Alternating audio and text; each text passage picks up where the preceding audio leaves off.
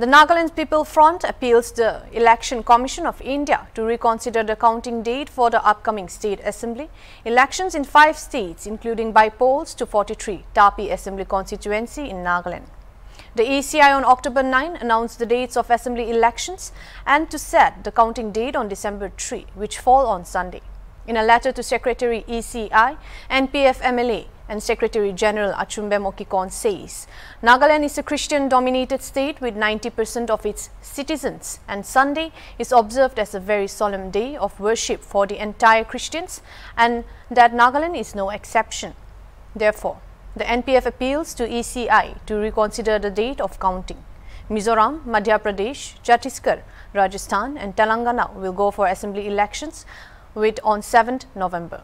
Chhattisgarh will vote in 2 phases, with phase 1 on 7th November and phase 2 on the 17th of November. Madhya Pradesh on 17th November, Rajasthan on 23rd November and Telangana on 30th of November. ACI informed that the counting for these 5 states, including 43 Tapi AC, by polls will be held simultaneously on 3rd December and that the whole election process will be completed by 5 December.